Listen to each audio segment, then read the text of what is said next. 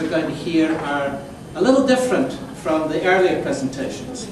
The presentation we're going to hear now is from a team that went and did some work in Bangladesh with Keller International on urban agriculture. When they first proposed this theme to me, I was, to put it politely, a little skeptical.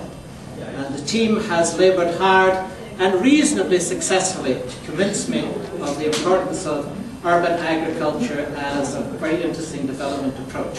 And I hope you will feel the same after the presentation.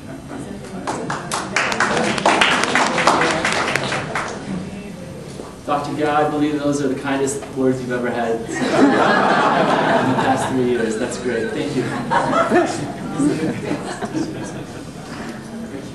Recently, the headlines say it all. World food crisis turns rice into gold. Asian food crisis has political and civil implications. New economics of hunger. Food crisis eclipsing climate change. And global food crisis, the new silent tsunami. Indeed, 2008 has been called the year of the food crisis. In reality, over 800 million people go to bed hungry at night. And it's estimated that 100 million people may have been pushed into poverty as a result of high food prices in the last 2 years. Our client, Helen Keller International, is working to change this scenario in Bangladesh. Good afternoon, my name is Krystal Sirman. My Capstone teammates are Fernanda, Sosa, Cynthia, Berning, and Corrêa. Our Capstone project is entitled Homestead Food Production in Barisal, Bangladesh. First, we're going to introduce our client, Helen Keller International, and their Homestead Food Production Program. Then we're going to discuss the two components of our research and the methodologies and conclusions of each. Our client was Helen Keller International, and they've been in Bangladesh since 1978. Their mission is to combat, treat, and prevent blindness and malnutrition, which is among the highest in the world in rural Bangladesh. Helen Keller has been implementing its Homestead Food Production Program in Bangladesh since 1989 and in Barisal Division since October of 2005. The purpose of the program is to improve the nutrition of the rural poor through increasing their vitamin A intake and also to increase the household income through the selling of surplus produce. The program is comprised of two projects. The first is a homestead gardening project whose participants are women with at least one child under the age of 2. Helen Keller trains the women in horticulture and poultry rearing and assists them in setting up their gardens. HKA also sets up and trains one village model farm per village, which is a farm that demonstrates model homestead interventions and enables the program participants to observe and learn about new agricultural ideas and technologies. And lastly, the Homestead Gardening Project has a marketing group system which enables the women to sell their surplus produce. The second element of the Homestead Food Production Program is a goat rearing project whose participants are ultra-poor women. These are typically widows and the elderly, and they have little or no income. And the women receive one vaccinated female goat, which they can breed and generate income from selling the offspring. There were two components to our research. The first was to create cost-benefit analysis models in order to assess the net economic benefit of the Homestead Food Production Program at the household level in an effort to illustrate how the levels of HKA's investments relate to changes in the livelihoods and income generation of its participants. And the second component was to develop an urban homestead food production program strategy for which we identified the needs, opportunities, constraints, and feasibility of an urban HFPP intervention. First, we're going to discuss the cost-benefit analysis models in detail, take you through our methodologies and findings and conclusions, and then we're going to discuss the urban strategy. HKI's motivation for creating a cost-benefit analysis model was that they have been collecting data on the health and nutritional impact of the HFPP since 1990, but they have never collected any data on the program's economic impact. And in fact, they don't even have the necessary tools to conduct the necessary assessment. So they wanted models that that they could use to conduct cost-benefit analyses of their HFPPs, not only in Barisal, but throughout Bangladesh and even in other countries where this program is being implemented. So our research question was, what is the cost and benefit information necessary and sufficient to complete a cost-benefit analysis model of the homestead food production program in Barisal? We conducted our research in 4 villages in Ramatpur Union of Baduganj Sub-District and Barisal Division. In 4 days, we completed 40 surveys, all of which were conducted in Bengali and then translated into English. And we surveyed 30 homestead gardening participants and 10 goat rearing participants. We also performed direct observation of the village model farms, the homestead gardens, and 1 local market, where we conducted a pricing exercise of vegetables, poultry, eggs, and goats. And lastly, we conducted interviews with Helen Keller International staff and one of their partner organizations in order to learn more about the homestead food production program. And now Cynthia is going to discuss the cost-benefit analysis models in more detail. Okay. So the general concept of a cost-benefit analysis is quite simple. You track the costs of a project, compare them to the benefits over a certain amount of time, and calculate an economic rate of return, or ERR. We chose a 10-year time horizon. These are the costs and the benefits we included in our model. The HKI costs came from the detailed project budget. The participant costs came from our interviews in the field. And the benefits came from a combination of our interviews, a market pricing exercise, and a mathematical calculation of a goat herd growth model.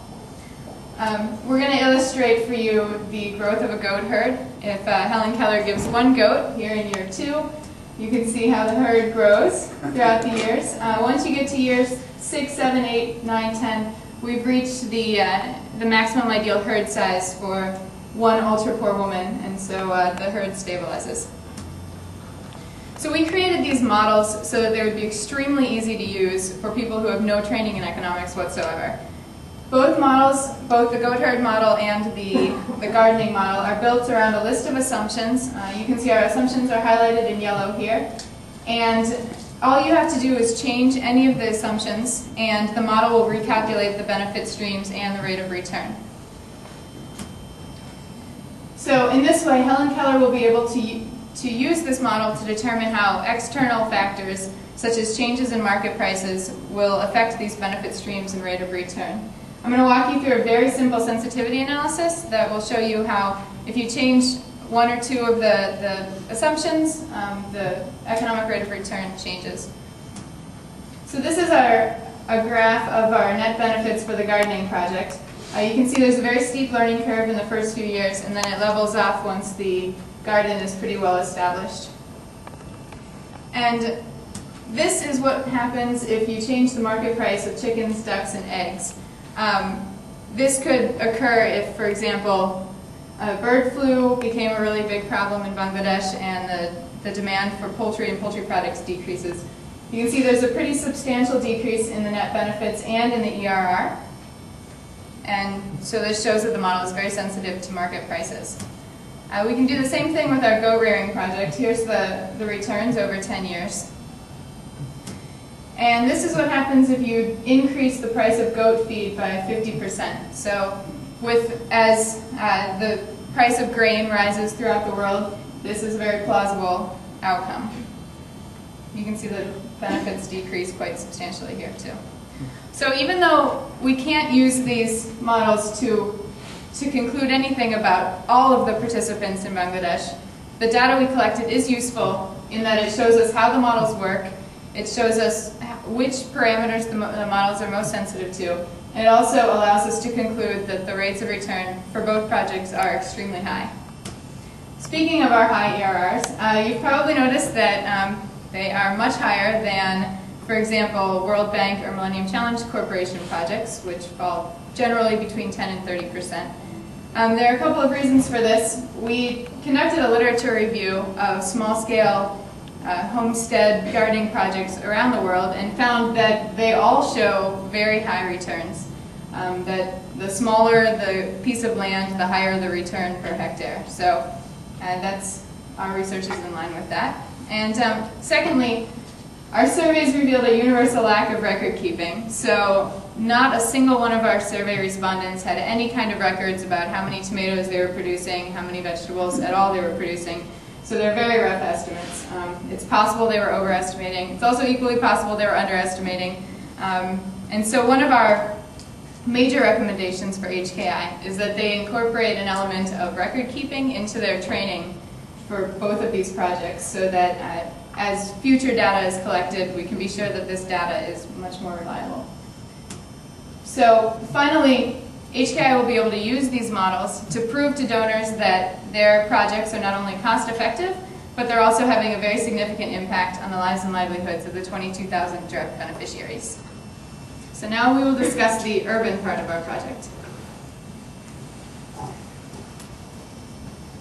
Okay, the second component of our research was to explore urban slums and peri-urban communities in Barcelona City in order to identify or to determine if it was possible to implement a homestead food production project in these areas. There are two motivating factors behind this research. First is rapid urbanization occurring throughout the world today caused by rural-urban migration.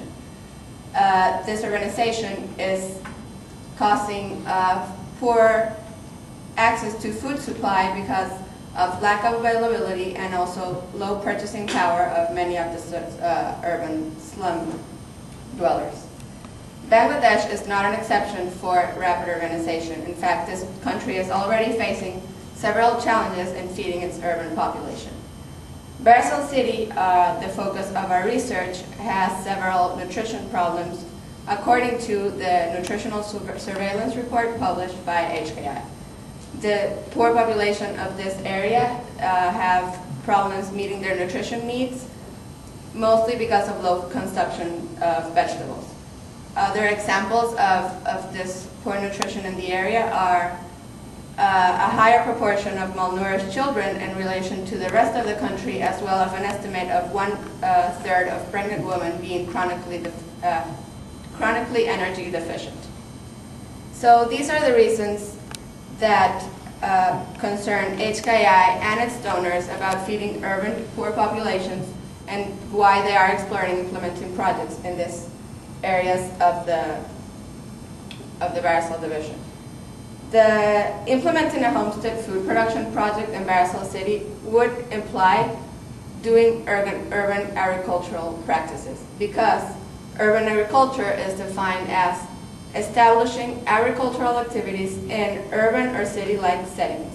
This is the definition used by the U.S. Department of Agriculture. So, of course, HKI's interest is to reach the poorest populations, and that is the reason why they asked us to focus on poor peri-urban communities and urban slums. In order to select our target locations, we use the following definitions for these.